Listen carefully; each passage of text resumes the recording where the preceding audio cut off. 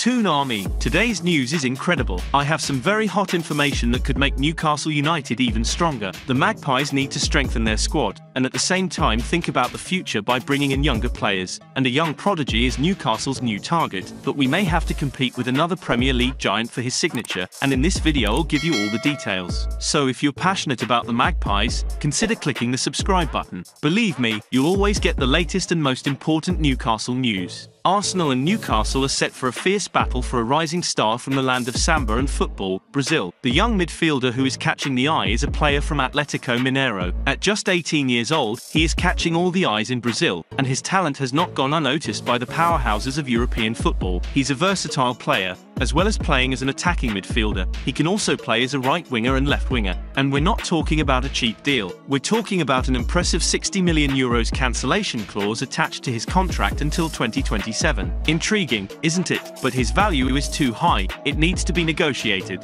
As great a talent as he is, it's absurd to pay all that. It will certainly be cheaper. The player is Brazilian midfielder Alisson Santana. He needs to make a decision that not only boosts his career, but also ensures that he is a constant presence on the pitch.